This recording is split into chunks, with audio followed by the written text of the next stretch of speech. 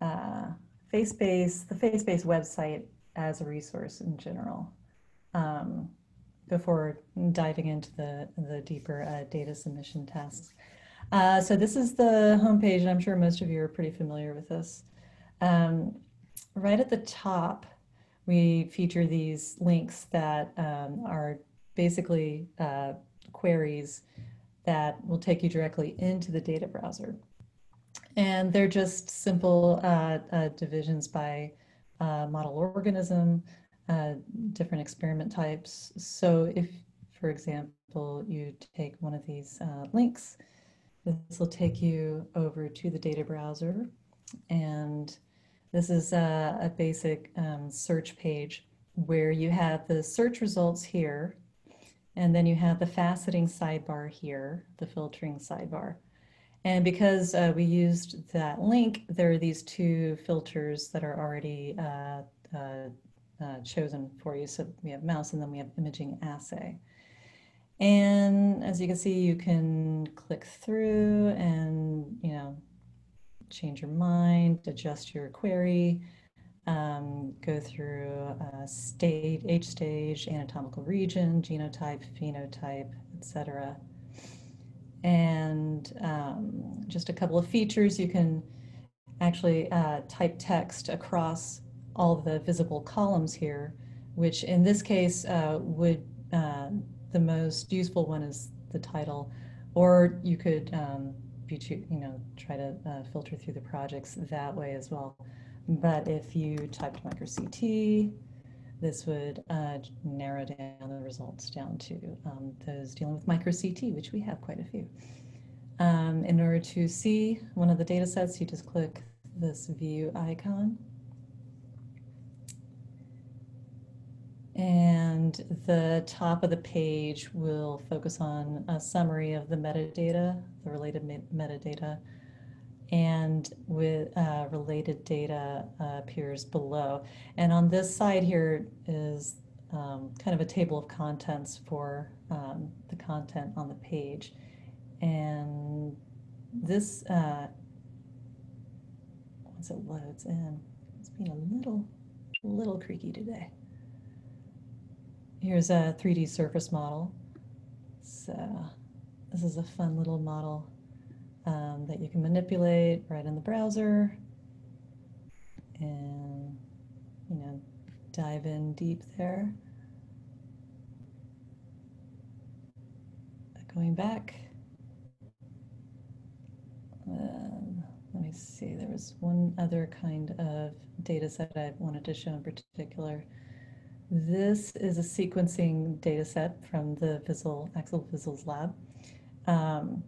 And we'll see if it's working today. We are having some issues, but we integrate the genome browser from the UCSC genome browser. So we're having a technical issue with successfully pulling in the full genome browser visualization.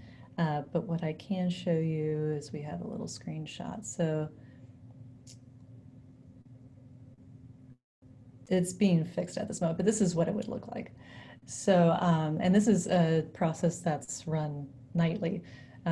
So it dynamically updates with custom track hubs right within the dataset page.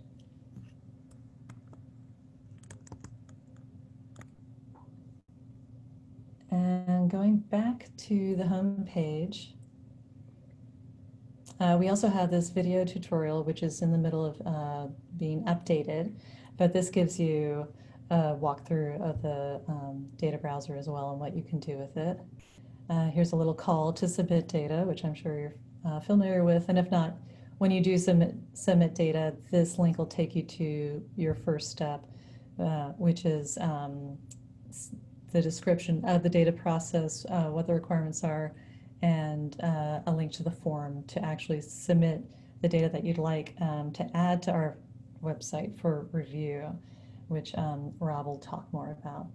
But we wanted to focus a little on the mouse data summary, which you can find here, but I actually prefer to grab it on its own page, which is available from the resources part of the navigation here. So this is a dynamic rendering of all of our mouse data, and it actually goes a bit horizontally because this axis is all the anatomical regions, which we have many represented here, and embryonic age stage. And what we have in the middle is a representation of the experiment types available at each conjunction there. So we have all the different experiment types here, color coordinated. And you could actually, if you just wanted to see all the OPT, for example, you could click that and it would go to that query. But here you can see there are many that have multiple data types available at genital tubercle, for example. And this will take you right there directly to the data sets. And of course, you can use the filtering sidebar to filter or change your mind and choose your own adventure, as they say. And let's see.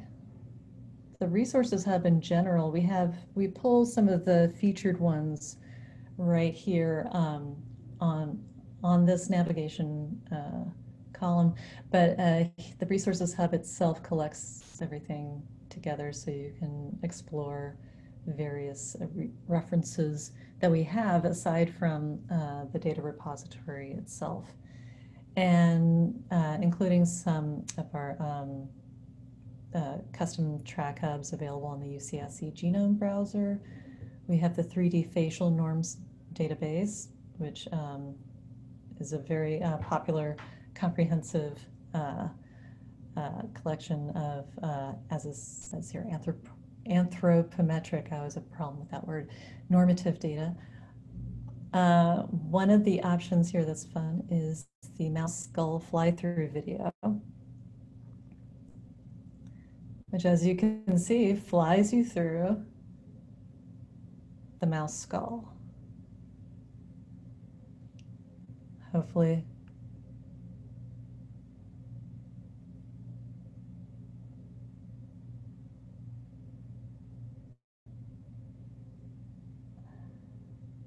That used to have a different soundtrack that was a little more peppy, but we had royalty rights, so we had to.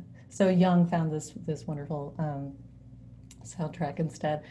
But another good reference is the mouse anatomy. So this provides different views going across age stages with the different regions color coded, and you can walk through them.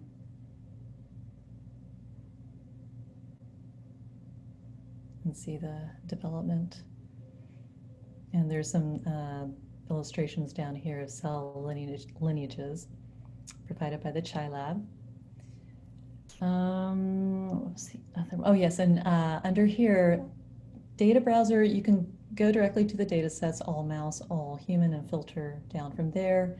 At the experiment level, biosamples. Gene summaries is a really interesting resource. So across these genes, you'll find different information. So for BMP4, this provides some reference images across these age stages, illustrations of gene expression in the secondary palette, color coded, and some of them also have references to corresponding human data as well, and such as this one.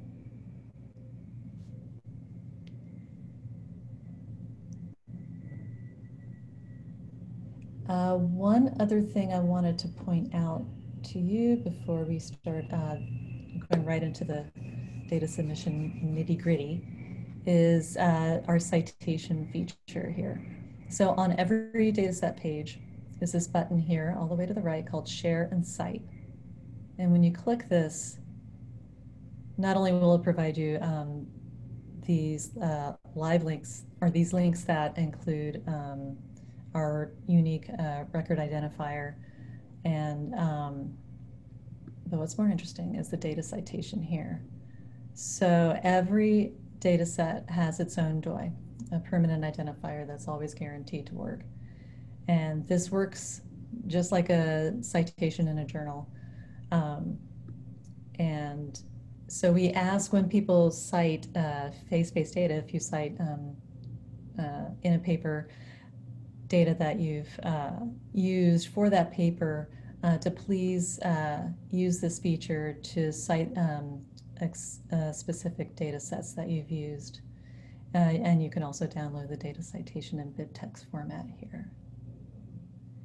You can find information about our data access policies, basically what's considered open access and what's considered restricted access, which is mostly identifiable human data, how to request data access to the restricted access data, and this how to cite us page, which, as I described, using the share and cite feature to cite specific data sets, and also how to cite FaceBase as a resource. And that's pretty much what I wanted to go over there. Any questions?